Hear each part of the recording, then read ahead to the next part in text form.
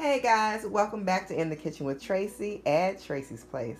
I'm glad you're back with me. I'm here with another recipe, and these are vegetables from my garden. I'm excited about that. This is a zucchini, and it is huge. It's about 10 inches long, and these are the last two yellow squashes that we got out of the garden. So I'm going to show you the side dish that I'm making. It is so good. So stay tuned. Let's get started. All right, guys. So I am hoping that you can see that. I'm using my tripod. Have it set up somewhere else for another video. So I got my camera kind of shimmied up. But anyway, I am just slicing the onions. And there's no rhyme or reason for me, for the most part, for slicing onions, especially for a dish like this. I'm not trying to make them look pretty on a tray. I'm just slicing and dicing them up.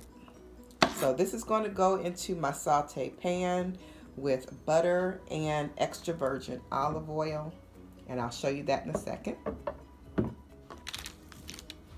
All right, I'm going to go ahead and slice the end off of the zucchini.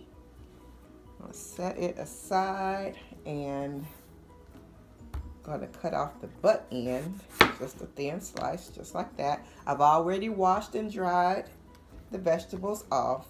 So right now, you can see how long it is. I'm going to turn it this way.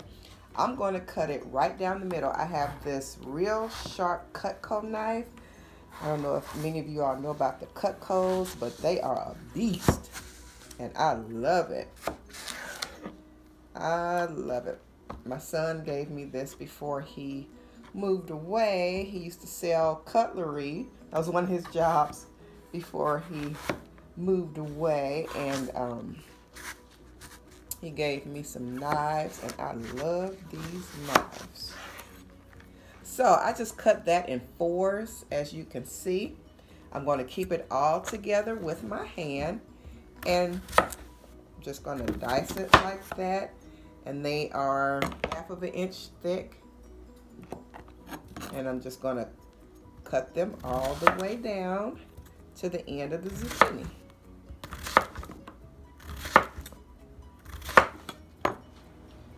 All right, I'm going to cut the yellow squash basically the same way. Cut off both ends, just slice a little bit off. And since it's more narrow at the top, I won't do the 4 cuts until I get to the middle.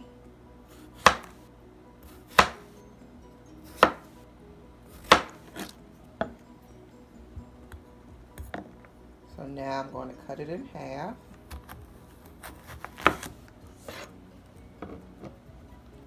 And in fours.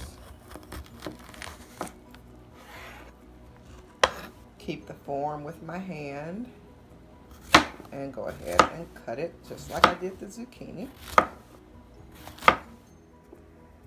All right, guys, in a saucepan, about 2.5 quarts size saucepan, you want to put 1 teaspoon of water and 2 tablespoons of butter or margarine. And you all, I know people are sticklers about butter versus margarine. All right, this is just a tutorial. You can use whatever you want to use, okay?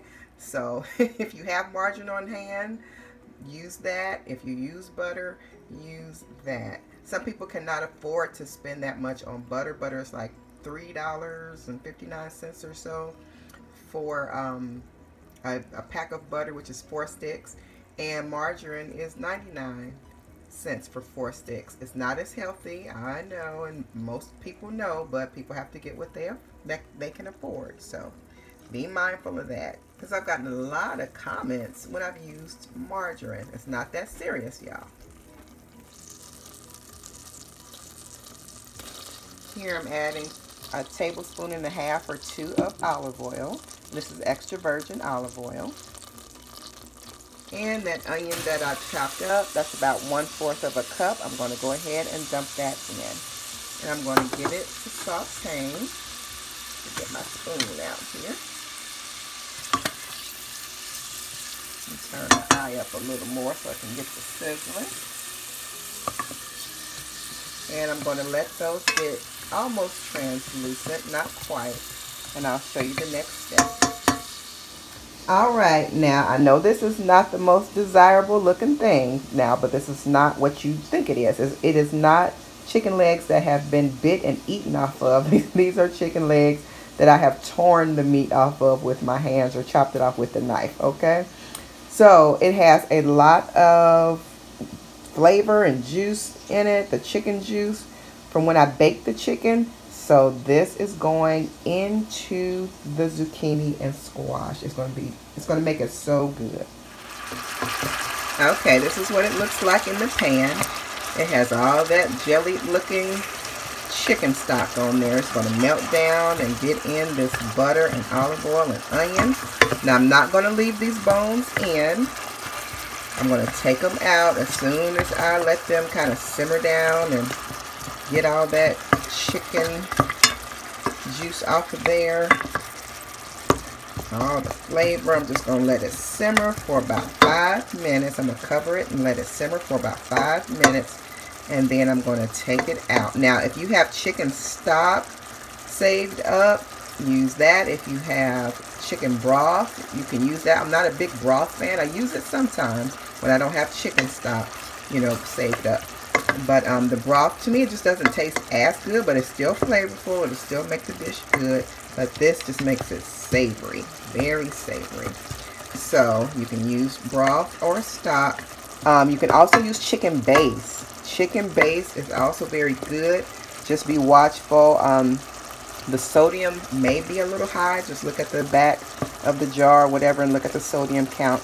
But yeah, it tastes good too. Chicken,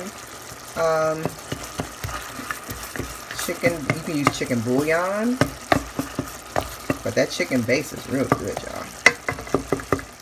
All right, it's been about 5 minutes. I'm going to go ahead and add 1 cup of water, and I'm going to leave the chicken legs in a little bit longer. I'm going to bring that to a boil and then remove the chicken legs. There, at a boil. And this is what it looks like after I took the chicken leg bones out. Now I have a few pieces of chicken chunks in here that fell off the bone. If you do not want the chicken chunks in, you are welcome to take them out. I am going to put half a teaspoon of garlic. And I'm doing this by eye, but half a teaspoon of Sazon. That's what that looks like. Sazon seasoning.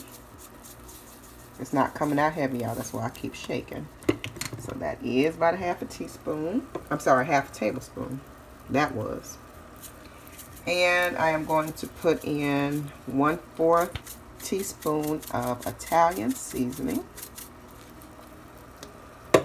And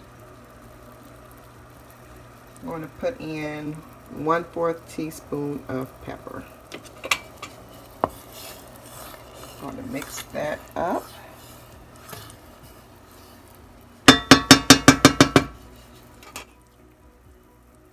I'm going to let that go about 2 minutes, and then I'm going to put in 2 to 2.5 cups of water.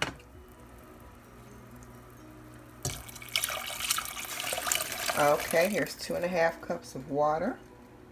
And I'm going to bring that up to a boil. It is to a boil, so I'm going to stand back and pour this in slowly. And then I'm going to turn these down and let them simmer. I'm going to go ahead and add the yellow squash also.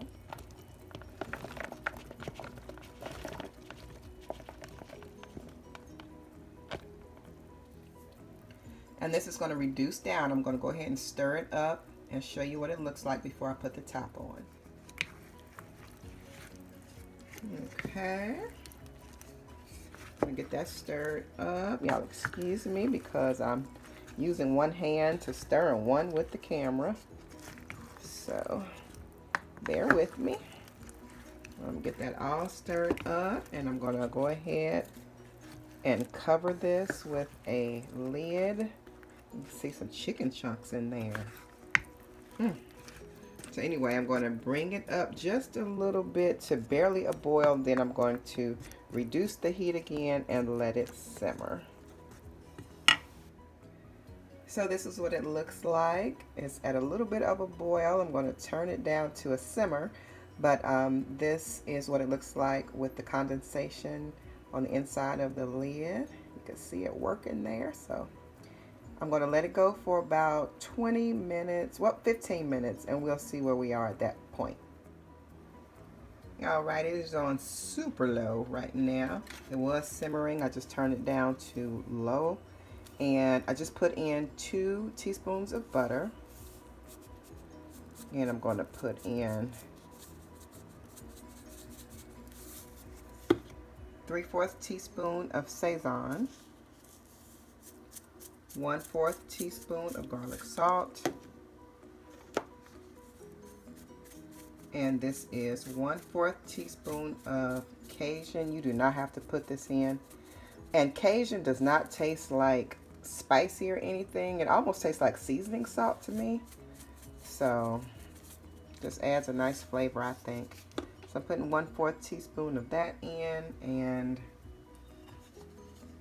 I'm going to go ahead and stir it up. It lets off a lot of liquid, so this is like a soup. You can either just dip this out with a slotted spoon. Let me see if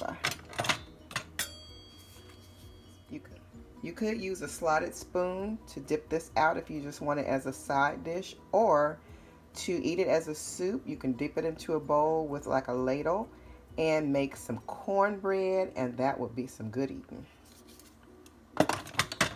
Yes, it would. So I'm just going to leave this on low for about 10 more minutes, 5 or 10 more minutes, and it's done. I don't have any cornbread on hand. I'm not happy about that, but there it is. All right, I have it here in a little ramekin, and I'm going to taste it for you. That is really good. That is really good. You can add any seasonings you want to this. If it's not seasoned well enough for you, just add more of what you like and make it to your tasting or to your liking. Let me taste this zucchini. Real good. All right, thanks for watching, you all. I will see you guys right back here on Tracie's Place. Bye.